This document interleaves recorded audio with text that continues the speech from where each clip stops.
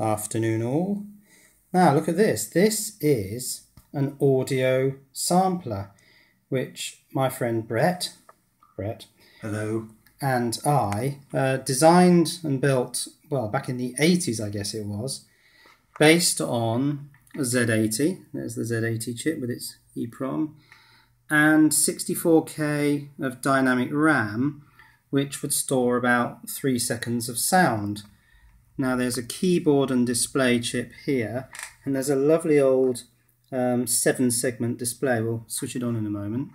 It's also got MIDI, so there's a UART running at the MIDI frequency, which I think is 31 kilohertz. 31 and a bit kilohertz, yeah. 31 point something or other kilohertz. There's some plus and minus 12 volts with 2 regulators there, and then there's a big beefy 5-volt power supply here for the digital, the 7805 in a big old TO3 can. So let's power it up. So let's switch on. Here's the master switch.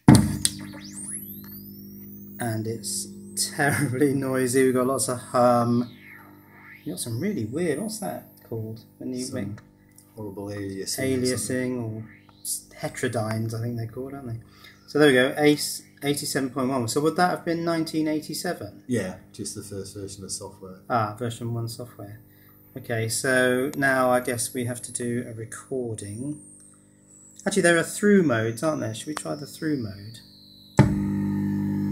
So now, we play the keyboard. And then you can pitch transpose, can't you? Yeah, you've got to do a recording first, though. Can you not pitch transpose live? Yeah. Okay. I'm sure you can.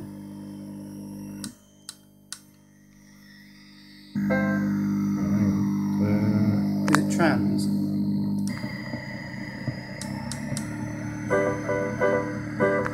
Yeah, so if you play the keyboard, I'll transpose.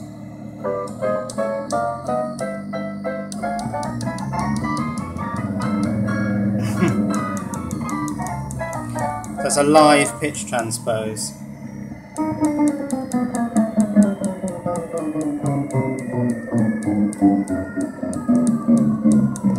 And the way that worked is that there are 2 pointers. One is writing to memory at 1 speed, and then the read pointer is reading at a different speed.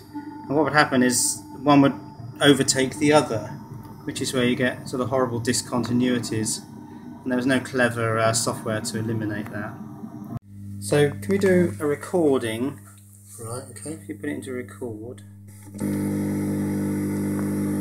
Right, now we need to hit the keyboard immediately after pressing record, don't we? Play. Excellent. And then we can pitch transpose the recording, can't we?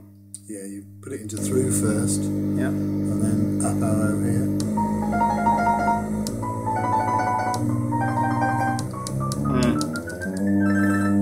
Got ya. Ah, and shift arrow is octaves, is it? Octave, yeah. Ah, okay. Now what if you want to play repeatedly? There's a repeat function here. So select repeat and then play. Okay. Until you press stop. Yep, got you. So now what about this delay mode? Right. Press delay, press the keyboard.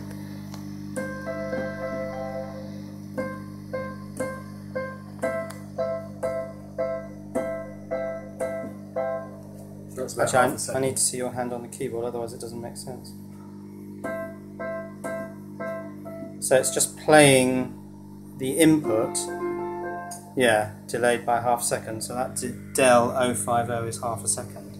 And then we can mix the amount of output and input. So if I mix this while you play, so that's lots of input, not much output.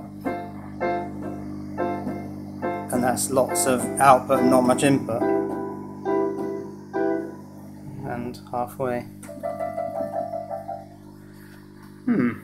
So you've recorded a sample in there. Yep, just an arpeggio.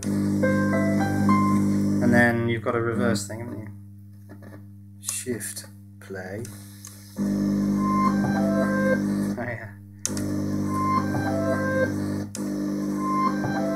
Can you repeat that? Yep. Shift repeat. Play.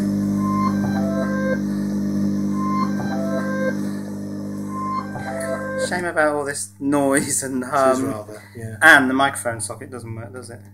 Not at the moment, no. We've got a microphone here, but we just can't make the microphone socket work, which is a real shame because the voice samples are much more impressive than the keyboard samples, aren't they? Yeah. Now you can see the chips that were expensive because they're the ones in the sockets. So the Z80 is in a socket, the EEPROM's obviously in a socket because we would have been changing the code.